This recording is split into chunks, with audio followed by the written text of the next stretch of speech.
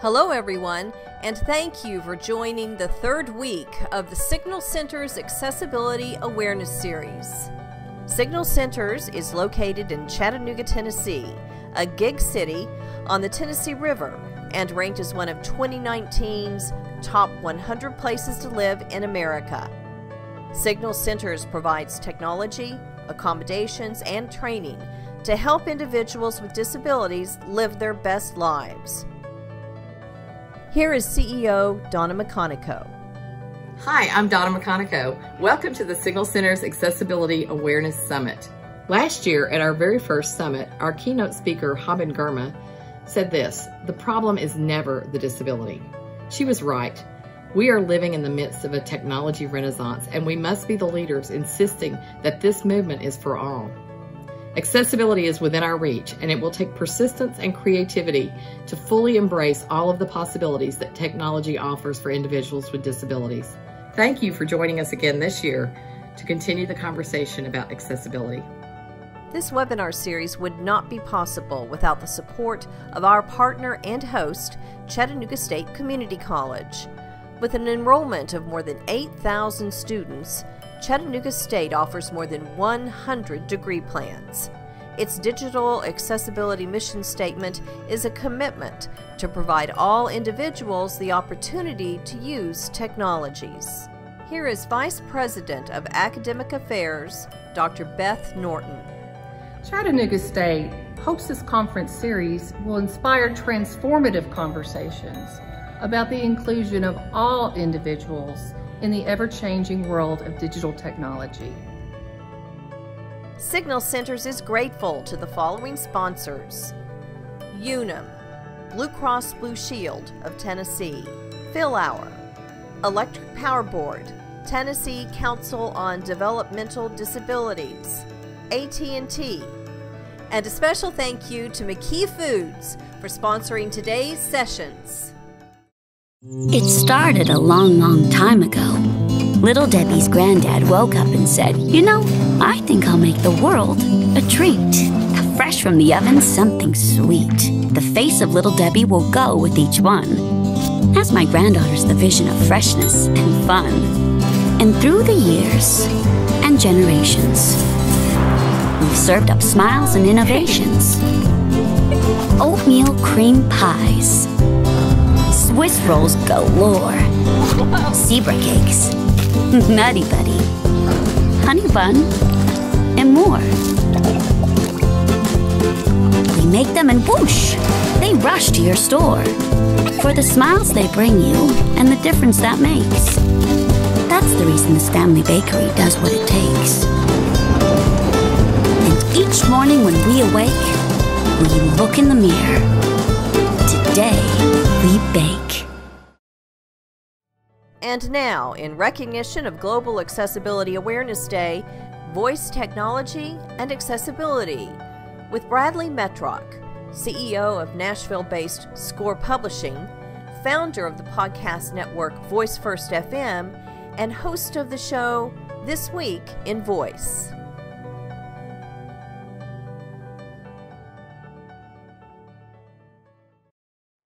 Wesley, thank you very much. And thank you to Signal Centers. What a great program you put together. After that intro, I feel like I ought to be eating a oatmeal cream pie.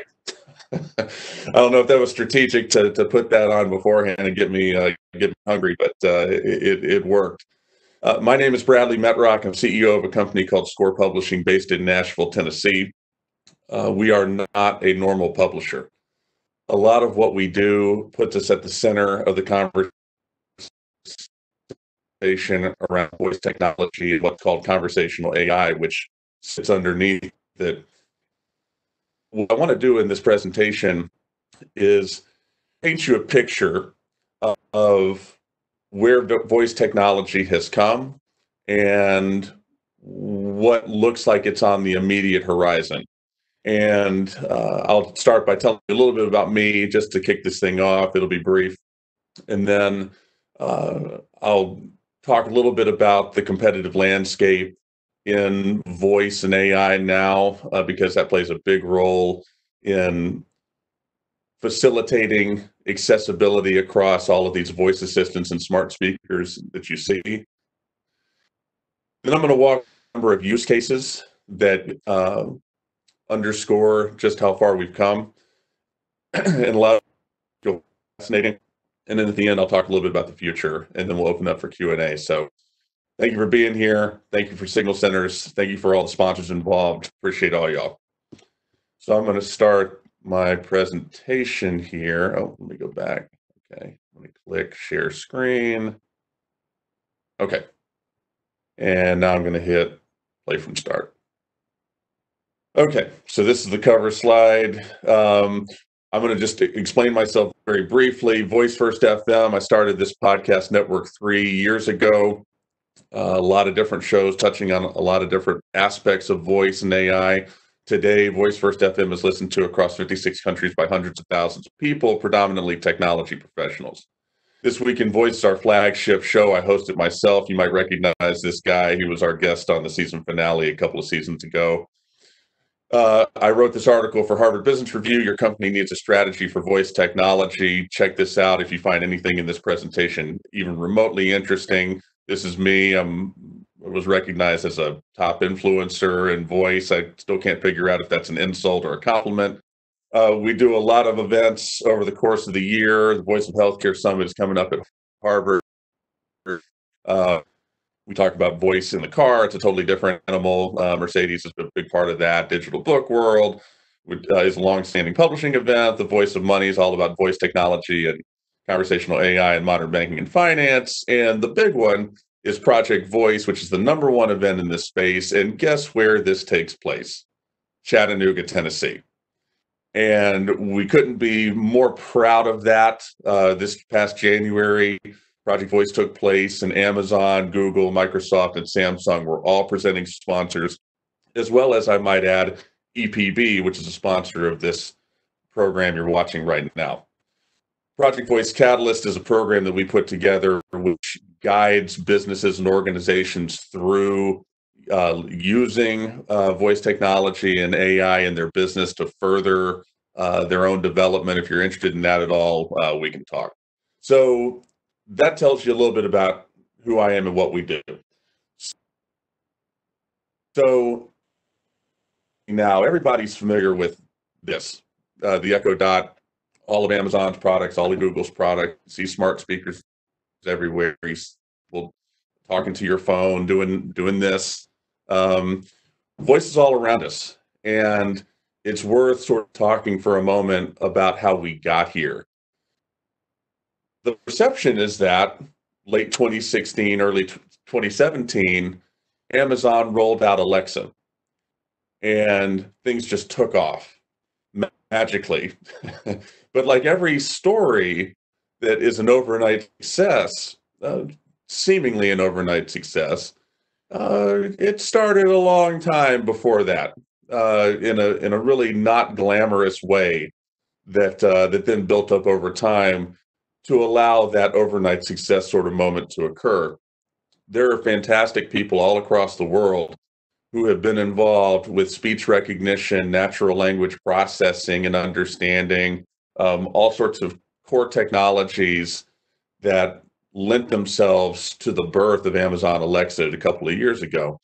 And when you talk to these people about what's happening, they're just blown away that the technology has been adopted to the extent that it has.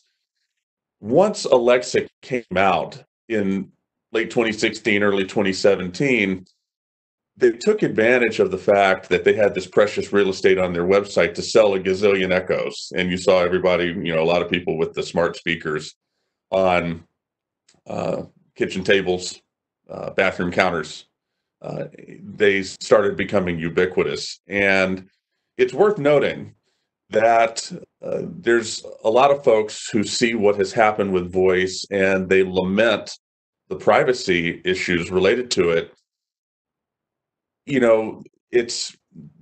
That's something that we're going to struggle with from here on out. You're not going to see me talk about privacy much in this presentation, although privacy is a huge issue that anybody in this space deals with. It's not going anywhere. Families and individuals have to make their own decisions on whether this technology is right for them. And if you think about what would have happened if a company like Facebook came out with the first voice assistant and smart speaker, it would have been very different because people don't trust Facebook. And there's plenty of other companies I could name that they don't trust either. Amazon, the good thing about them was they had built up a reputation for being a customer-centric company. And they had built up a lot of brand equity around the concept that they go to bat for the customer. They'll run businesses out of business to lower something by 2 cents for the customer, or to get that widget to you, 3 hours quicker. And that has paid off royally with rolling out voice technology. People have accepted putting these things in their home in a way that they would not have if another company had done it. So all of that to say, that sort of brings us to this point where I'll walk you through some concepts of where we are with voice and some key use cases. So I'm going to go back to the presentation. So a term that you will hear me use and many others use is voice first. And I want to explain what this means. The thing about voice technology that makes it so special is it is so innately human. When we're born and when we're in the womb, all we have is our mother's voice. And as we grow up, we develop an inner voice that guides us for the rest of our lives.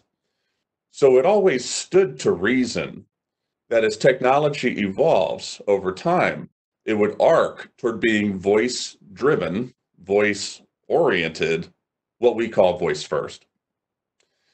So obviously, because of that, voice and accessibility are pretty inextricably linked. And I want to just post this here. This is a definition of accessibility that information I found online, and I think it really helps frame this conversation. Accessibility means that people can do what they need to do in a similar amount of time and effort as someone who does not have a disability.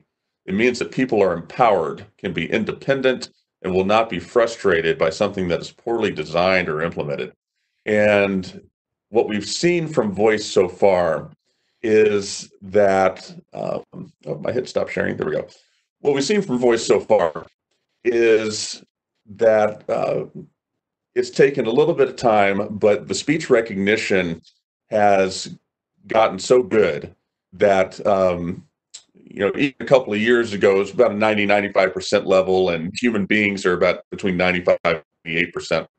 And now Alexa and Google Assistant are about at that same level, in some cases a little bit better.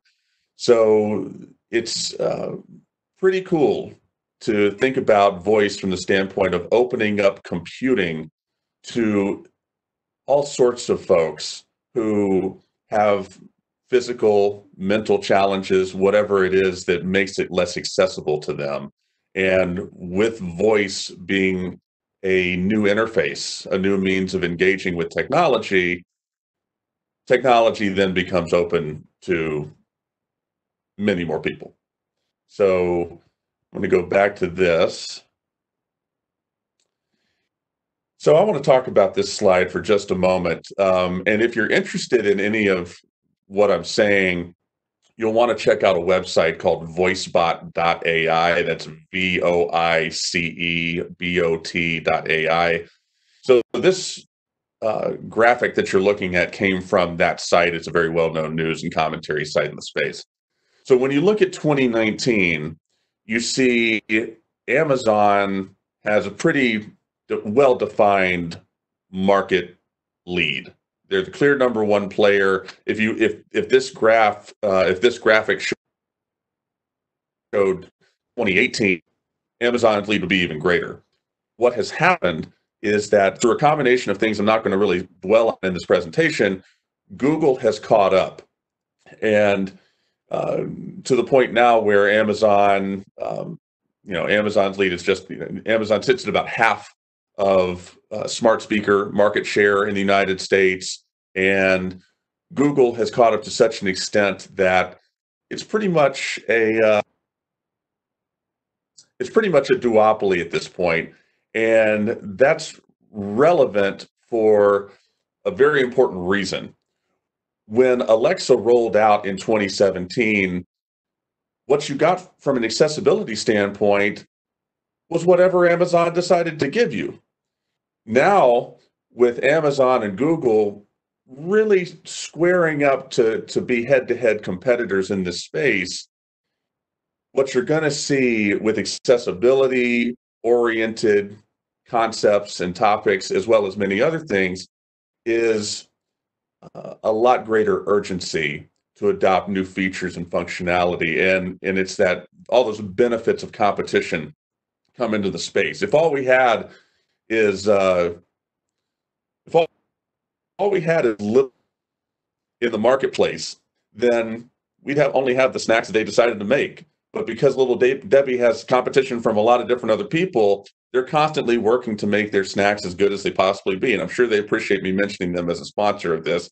But competition fuels everything. And really, for the first time since Alexa rolled out, we are true competition for two worthy players in the space. So that is a very important thing to note. If you don't note anything else from this presentation, that's a good thing to take away. So now I'm going to talk about use cases. And I'm going to go one by one through these. And this, you'll see this slide a bunch, so you don't have to feel like you need to write this down. And for Signal Centers, I'll make this slide deck available for whoever wants it afterward. So the first use case here is Novel Effect. And I want to talk about this. So Novel Effect was the first company that the Amazon Alexa and Techstars incubator allowed to come into their program. They went on Shark Tank and got a $250,000 offer, which they rejected in the process of going on to raise $3.5 million. So what do? They have created technology that works with voice as well as there's a mobile app. And essentially what it does is it listens to when one human being reads a story or a book to another human being. And a lot of the main use case here is for children. So if I'm reading our son, who's 8 years old, The Cat in the Hat, Novel Effects technology will hear me reading Cat in the Hat to our son, and it will detect, oh, okay, you're in chapter 4, and we know right where you are, and it will match up this custom-made soundscape, many of which are recorded in Nashville, I might add, to the live reading, human to human, of the book. And that sounds like a gimmick, but what they have found out, and what several others have found out who are associated with the company, is that when you combine this audio soundscape to one human being reading a book to another human being, reading comprehension explodes. And so there's a lot of educational implications for what Novel Effect has put together, and they're just beginning to find out what all of them are. It's a fantastic company, and we're fortunate to have gotten to know them well. Stephen King Library. So I'll talk about that a second. So the Stephen King Library is a publishing industry example of voice technology, and it really is one of the best examples of a glimpse into the future of what AI will bring us. So what the Stephen King Library does, it's on Alexa, and I believe it's on Google Assistant as well at this point, is it will ask you for the most recent Stephen King book that you've read. Stephen King's written, I think, between 50 and 60 books over his life. So it'll ask you the most recent Stephen King book that you've read, if there is one.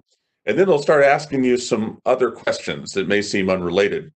And then it will, as its ultimate output, tell you, here's a list, 1, 2, 3 of the next Stephen King books that you ought to consider and read. And I also believe you can buy them through the Alexa skill. Alexa skill, by the way, is just Amazon's name for an app made available through Alexa.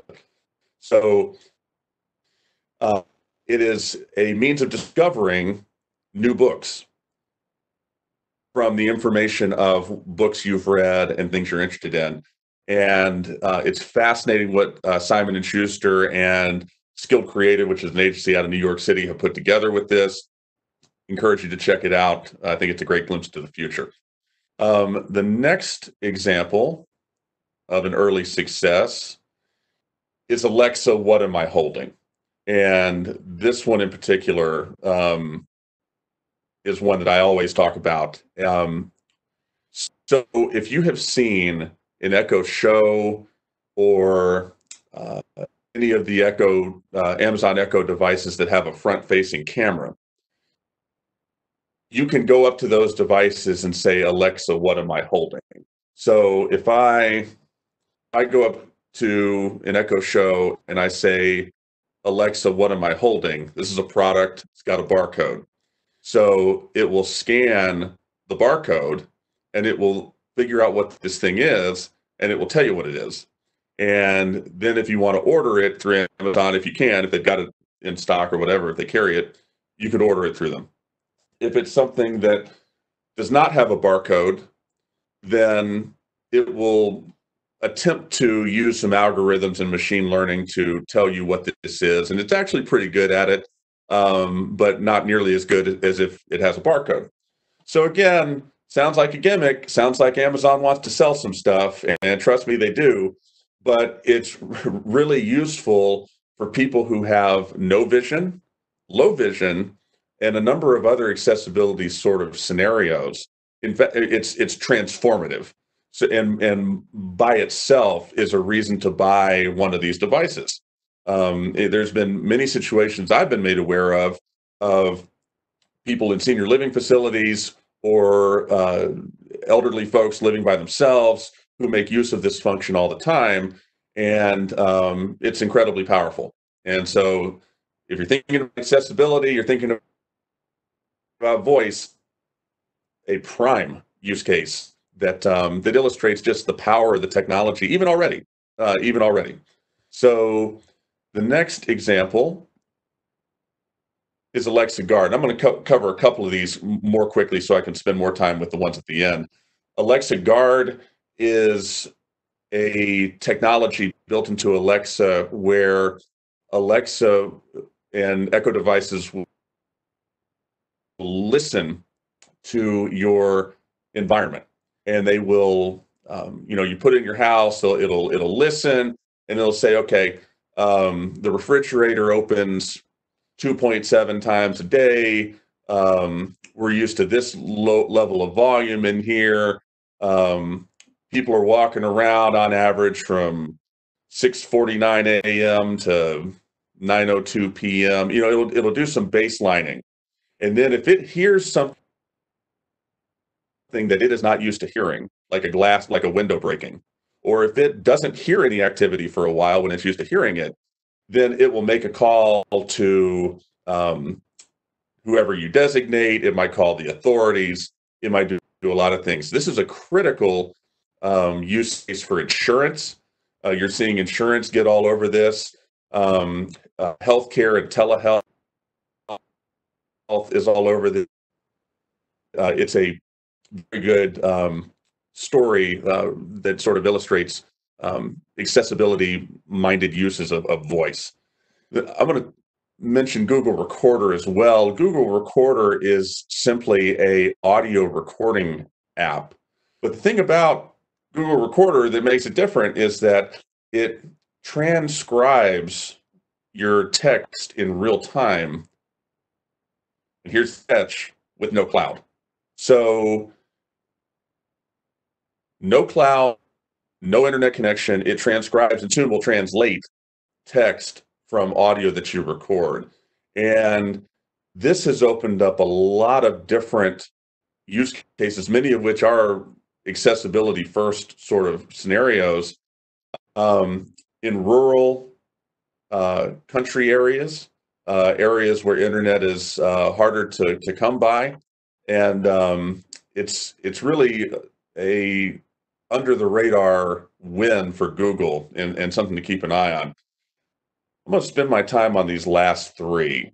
And this next one is smart speakers in college freshmen and senior citizens. So I'm going to put the camera back on here. So it's interesting that we live in this so-called information age. We're surrounded by technology. And yet we're more depressed, isolated, and lonely than we ever have been before. There's many people who think that, and I'm talking across humanity. And even with that, there's two types of people that get more depressed and lonely than everybody else, according to the data that we have. And those two types of people are college freshmen and senior citizens. And if you think about it, they have a lot in common. They're moving into a new environment. Access to family is relatively lower than it's ever been. And in many cases, in absolute terms, is low and or zero. They're learning new rules. They're learning a new way of life. What researchers had discovered already, and this is across, there's been multiple studies that have shown this, is that when you put a smart speaker into a college dorm room of a freshman or into a room belonging to a senior citizen in a senior living facility or even living at home, miraculous things start to take place. College freshmen become more participatory in their environment. College freshmen attend class more, make better grades, drop out less, and kill themselves less. Senior citizens living in senior living facilities, more participatory in their communities, less depressed, more adherent to their drug regimens, more compliant with the drugs they're supposed to be taking, and they die less. And the causality of it is still being debated, but the correlation is so strong that we know that there's something profound here. I'll cover these last two relatively briefly. I'm trying to keep an eye on time as well and be respectful of your time. So speech pathology and Project Understood. So all along with smart speakers and voice assistants, we have discovered that children who have access to smart speakers, they speak better, they speak clearer. Their word choice is better, but the main thing is they speak clearer and enunciate themselves clearer. And what's really interesting about this is that people who have speech impediments, like I did growing up, you go to a speech therapist and you work through it. But having access to a smart speaker, the smart speaker couldn't care less if you're trying hard to say the words. But you say it again, you say it again, you say it again, a little bit better each time. And talking to Alexa, talking to Google Assistant helps improve whatever speech challenge you have. And what Project Understood is, and we're so fortunate to have had Project Understood come to Project Voice and come to Chattanooga earlier this year. Project Understood is the joint venture between Google and the Canadian Down Syndrome Society, where they have worked together to make Google Smart Speakers and Google Assistant more capable of understanding people who have Down syndrome as a result of this machine learning process they put into place, where people with Down syndrome can participate in that and contribute data to that makes it better. The last thing I'm going to mention here is Canary Speech and Carnegie Mellon. So Canary Speech, their entire business is taking data from your voice. And I don't mean the words out of your mouth, I mean the sound. And all that latent data that's in the sound of your voice. And they've already gotten to where they can predict and even diagnose certain types of disease based on simply hearing your voice. It's crazy. And Carnegie Mellon made national news just a couple of months ago for putting together a COVID-19 test, which you speak into a voice assistant and it compares your voice and the attributes of your voice to hundreds of thousands of people, including tens of thousands, I think at that point, cases that had COVID-19. And they were able to give you, a probability that you had COVID-19. Now, this was not approved by anybody or any sort of governmental entity, but it shows where we're going.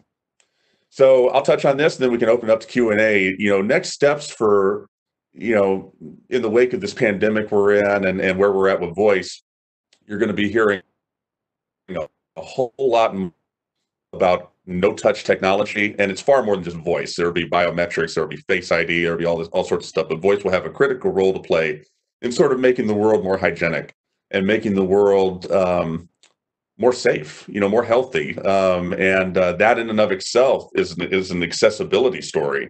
If we make our world a safer place to venture out into, that's really fundamental.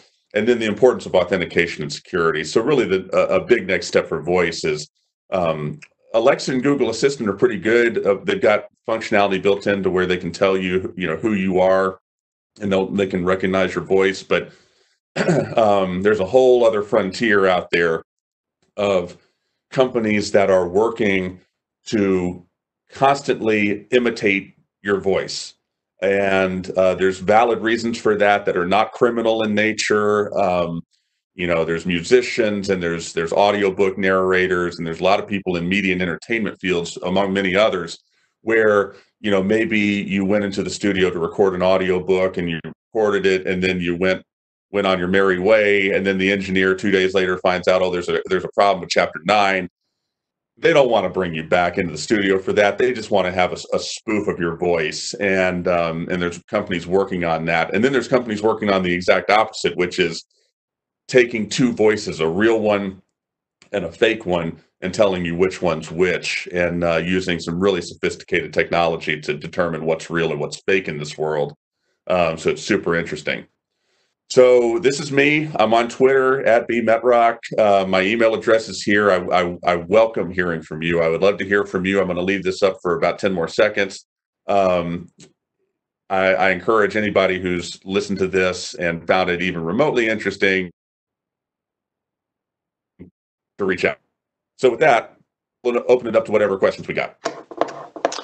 Yeah, thank you so much, Bradley. That was a really informative presentation. And like you said, we'll be opening the floor up to questions now. So please put those in if you'd like any feedback, and we'll just go ahead and discuss. We have until 3:15, so we've got some time to discuss any questions and anything that's gone into this session.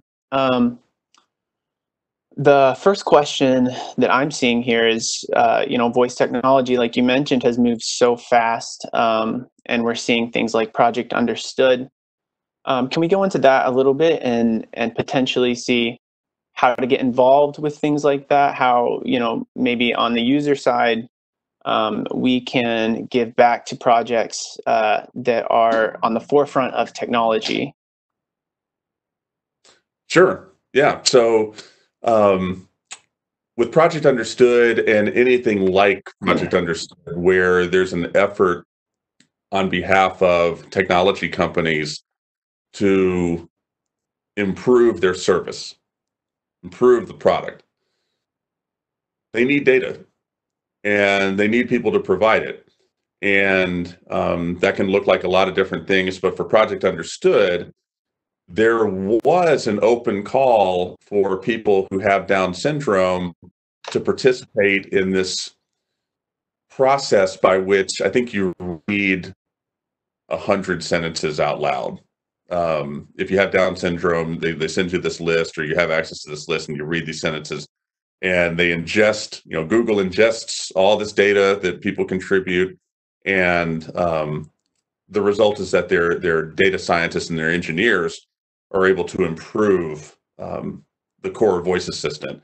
I'm not certain if that is still open. I would invite people to check. And if you want to email me, I'm happy to put you in contact with the Canadian Down Syndrome Society or Google themselves if you are interested in contributing to that. That's far from the only example of this. There are currently and will be many others because voice, it's clear that not everybody's going to interact with technology through voice all the time. Right. It's not voice only. It's voice. We call it voice first, but whether you agree with that or not, voice will sit along a lot of other modalities with how we interact with technology. So if you want to get the QWERTY keyboard out and the mouse, be my guest. but a lot of people will choose to interact with computers moving forward with voice. And the more people that that world is open to, the better off we're all going to be.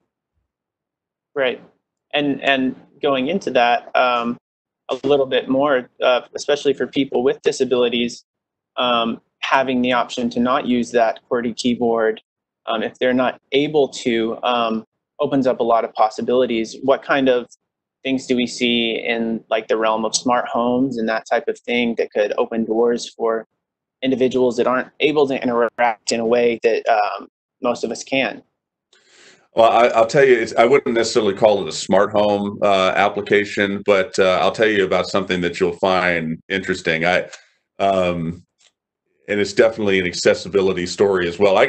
If I wanted to list 10 slides worth of accessibility stories like that one that I had, I could. Mm-hmm. And if I did, one that would be on there is that scientists from, I've been working with Harvard as well, but I know MIT folks are involved, have created a headset. And this is wild. This is worth Googling if you're interested in this after this is over.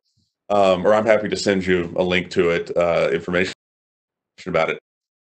They've created this headset, and it looks like something that a person in a call center would wear, or somebody on Xbox Live or something like that, where it's headset with a mic, with a little bit of a mic, and what it does is it, in essence, allows you to speak without speaking.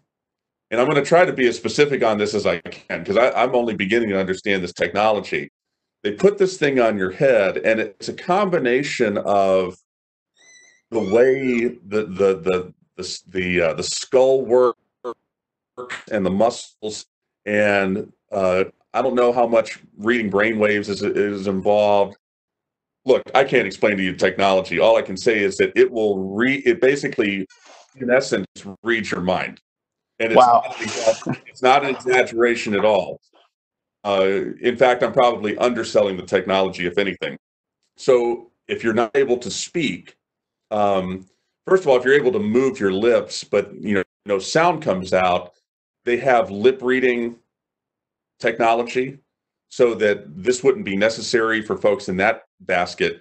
But if you can't do any of that and you don't have muscle control, but you have your mental faculties, Mm-hmm. what MIT has created will in the future and currently allow you to communicate with the world. And it's crazy. So I don't even know what they call that. It has a name, but if you search for MIT mind reading or something like that, you will find your way there. And it's that's just the next step, voice. And that's really the bottom line here, or a bottom line for sure, is that when you think about voice technology, it's easy to get caught up in privacy. So that, like I said, that's a totally separate conversation. We're always going to have it. We're never going to stop having that conversation ever. But where we are now is that Echo devices and Google devices and Siri and this, that, and the other, a lot of it is just Q&A. Mm-hmm. I ask a question, I get an answer back. I ask another question, what's the weather? What's the weather, Google? I get an answer back.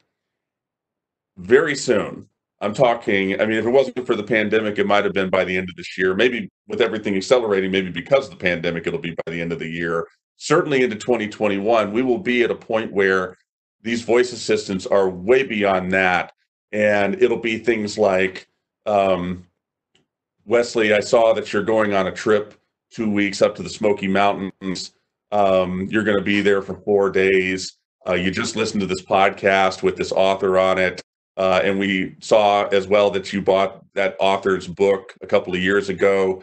Do you want us to go ahead and buy that author's new book, which just came out last week, and we know you didn't know about it because you didn't never search for it? Go ahead and buy it and either ship it to you or have it shipped directly to the resort you'll be staying at. Crazy, very context-driven stuff will be the next step. Wow. And then we'll just continue to see new evolutions of both software and hardware, sort of like the MIT thing I just talked about, come forth as well. So it's an exciting future. It's a brave new world, and it's worth sitting here and talking about. is really exciting. And I know that I could jump into that and pursue that, but I want to get to some of these other questions. We have one here. How does Google Recorder transcription work without cloud access? Is it done connecting a Google Puck device to a laptop? It's basically, no, it's not. It's all done just on device. So there's no extra device needed or anything like that. I think the first device that's had that introduced is the latest Google Pixel phone, Google Pixel 3. I'm not sure which one it is. But, and they'll start rolling it out to some other devices. But essentially, they've shrunk the code down necessary to do that to such a microscopic extent that they're able to embed that functionality in newer devices that are getting manufactured. And I'm sure the implications of that it doesn't recognize everything, but I can tell you from experience, current transcription connected to the cloud doesn't recognize everything either. So it's a bold new step, and it's something that you hear it, and it may not resonate right away that that's an accessibility case, but it definitely is, and it will only get better over time. Right. And so digging into that a little bit, what kinds of ways do you see that cloudless transcription work? How will that be beneficial to people with disabilities? What are the practical implications of that, and how will that be utilized? Well, I think once more people know that it exists, I think it could be used in a lot of different and exciting ways. I think if you've got Google Recorder, both it transcribes as well as, it might be at this point already, if not, it's close, it translates. Mm-hmm. And so the combination of both of those, the fact that it does not require an internet connection, maybe we're not talking the most robust physical accessibility case here. Maybe this is more of a financial accessibility case. Although I think there's plenty of physical accessibility scenarios that could come out of it. But, when you think of accessibility in terms of people of all sorts of different walks of life with all sorts of different conditions and constraints and things around them, something like Google Recorder will only help. And in terms of specific use cases, I guess I would imagine, it would be nice to not have to have an internet connection and be able to record audio and have it transcribed, so that if somebody is deaf in the family, they could be more participatory in any number of things going on. That's at least where I would start. Right. And I can imagine, I know here in Tennessee and then across the world, there's areas where an internet connection isn't always secure. It's not always viable, and that, like you're saying, it could be expensive to have that. So I can imagine that having access to something that you don't need internet access to would open a world of functionality for someone that might be using their smart device or in their home without needing that internet connection. Sure. Another question we have here: are most of these new voice programs being developed with English-speaking areas, or is it being driven more from non-English regions like Asia? So, yeah, it's a great question. So, there's no doubt that a lot of the innovation is coming out of the United States. With Alexa, you saw the graph I showed about U.S. smart speaker market share. Silicon Valley and the United States is really pushing the ball forward, but there's plenty of meaningful innovation going on across the world. There's both Alexa and Google Assistant rushing into other geographies.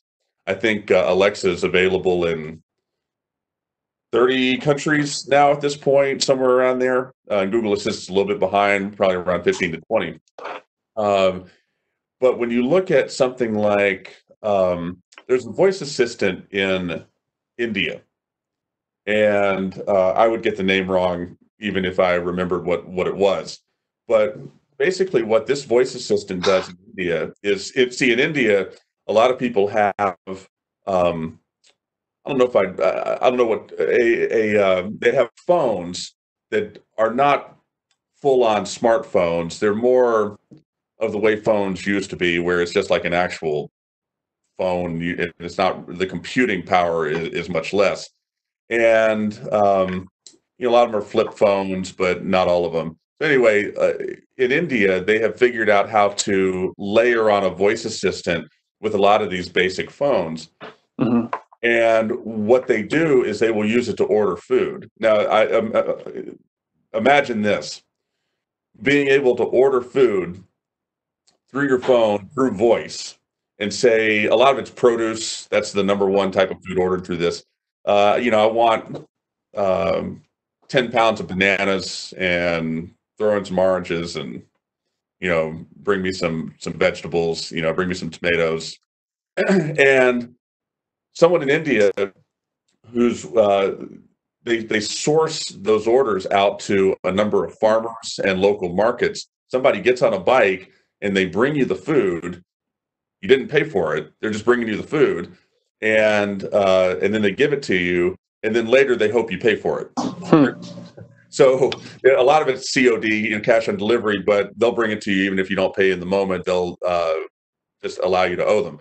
We would never, ever do that in the United States. And the point that I'm making there is that there are significant cultural differences that we are already seeing on how voice and AI are being integrated across the world. And there's many other examples of it I could go into. Obviously, it goes without saying, some countries are more concerned about privacy because their governments have violated them a little bit more flagrantly than others. There's a lot of different dynamics with that. And it's worth, like I said, if it's interesting, it's worth sort of looking into. And voicebot.ai, that website where that graphic came from, is a good place to start.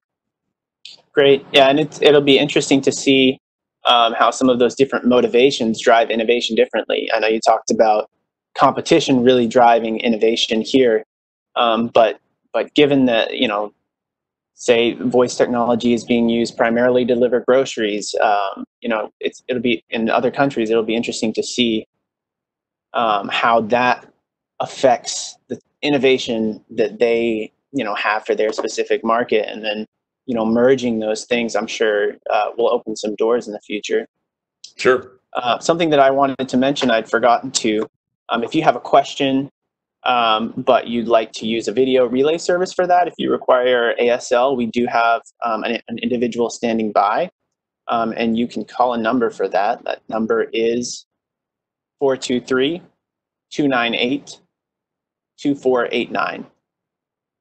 I just wanted to mention that. We've got about 10 more minutes of question time here.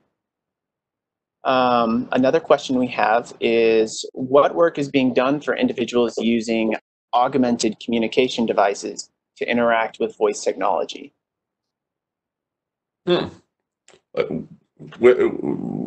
Augmented communication device. What do you mean? Or what does that person mean? Any idea? Is that a technical term? I'm not sure. I think that it would probably be because I think what I just got done talking about, this MIT mind reading device, is probably the upper end example of that. Let me think about that a minute. I did mention just a moment ago lip reading. So it's not an augmented communication device that you would wear, but it's an augmented communication layer of functionality built into the smart speaker, either the hardware or the voice system itself, where there's several companies, and you see this a little bit in the car, some healthcare examples of this, where there is lip reading. And the hardware is not listening so much to you as it's reading the words coming out of your mouth, as well as in some cases your emotional state and evaluating sort of sentiment analysis. And it enables it to sort of get to a place where it can help you a little bit more. And I saw where someone in the chat wrote what they meant about communication. Yeah.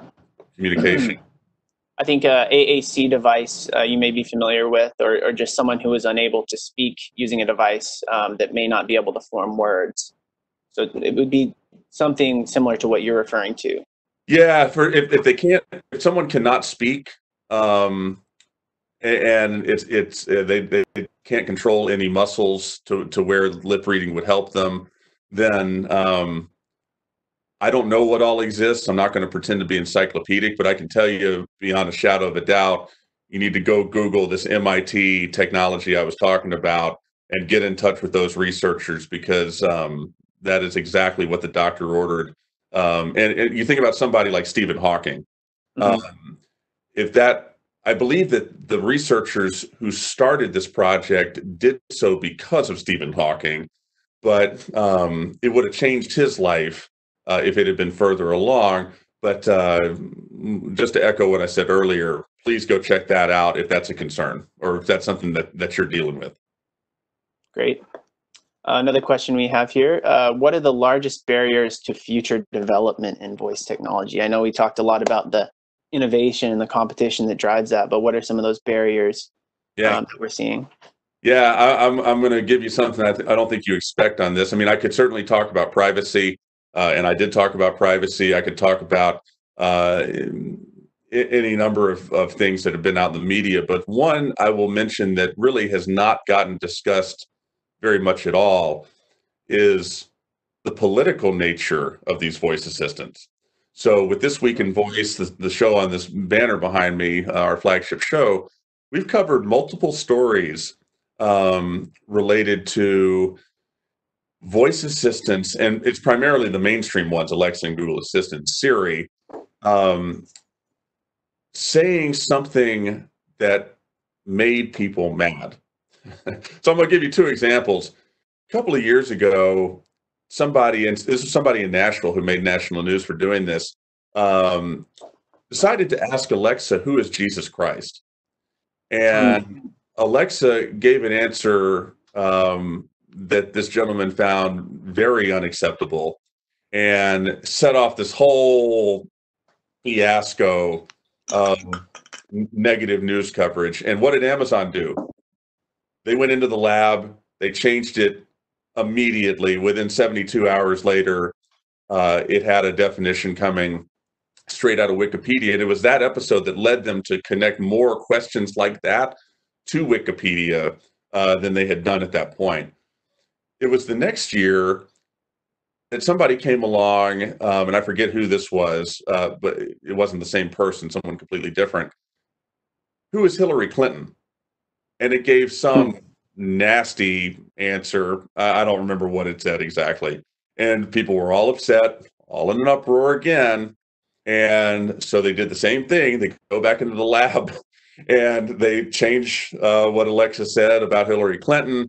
And that was a scenario where what was being said about Hillary Clinton was tied to Wikipedia, but someone had altered Wikipedia. Gotcha. and made it say whatever it said. So to me, a really underrated, under the radar threat to voice assistants, conversational AI, smart speakers, any of this technology is the politics of our society, to where if your computer tells you something you don't like, then by God, you're going to stop using it. And that's just the way a lot of our culture works. And I think that as we go along, these things become more useful. You start having longer conversations with your technology, sort of like what I've alluded to in this presentation, that risk of politics creeping into it becomes more and more of a threat. It's something to keep an eye on, that we've seen just the initial start to, but something I think will become more and more of a factor moving forward. Right, and I'm sure that it's impossible to get rid of some of those concerns just due to the subjectivity of all of us. That's right. How we all interact differently with life, and I think that we'll see technology being catered more and more, and maybe taking that into consideration, hopefully. Something else that I saw in the chat here that was interesting, somebody who had mentioned the AAC devices, going back to that, said that they have actually had success with people using AAC devices with saved phrases such as "Alexa, turn on the lights." This can be saved as a button or command they can easily tab and generate with enough speed that most voice assistants recognize it and obey. So I guess that would be like furthering that discussion of an augmented device using a technological voice that can be recognized by these voice technologies, and helping individuals with disabilities. Yeah, that's a great point. Yeah, and it's a great example. And I'll throw on top of that, there's a number of diseases that human beings get where you can completely lose your voice. Not like I have to tell this audience this, but I certainly didn't know much about it. And there's companies. One of my favorite companies is called Vocal ID, and they're based out of Boston. And what they do is, if you know that you're losing your voice for whatever reason it is, they work with you and they record your voice. And I'm selling them short here. I'm paraphrasing all this. I welcome you to check them out. But they record your voice basically, and you're saying a lot of stuff such that they can create a computerized version of your voice that sounds like you. Most people wouldn't think it's you. And that enables these individuals to continue to speak with their own voice after they have lost their original voice. And it's really interesting. And it's just another accessibility win as well. But I would throw that onto what was in the comments as well as something to pay attention to.